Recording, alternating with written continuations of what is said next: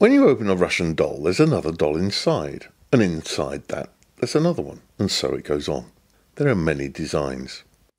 Working backwards from the smallest one, we could write down doll, which is Russian, and inside another doll, which is also Russian, which is inside another doll, which is also Russian, and so it goes on again.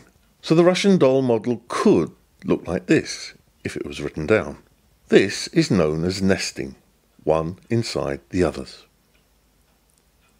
Now at some point the nesting stops and the dolls have to be put into a box for shipping. We can add box to our description or model.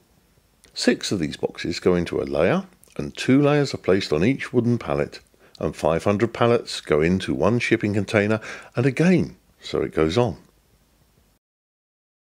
When we type in English, in the same way as I'm doing here for this video, we do not write in large blocks of letters.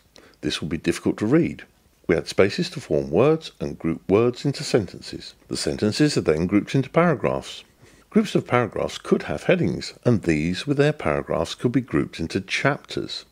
Collections of chapters could be referenced by a table of contents or index, and wrap this in a cover to form a book. We could have shelves of books in a bookcase, and many bookcases in a library.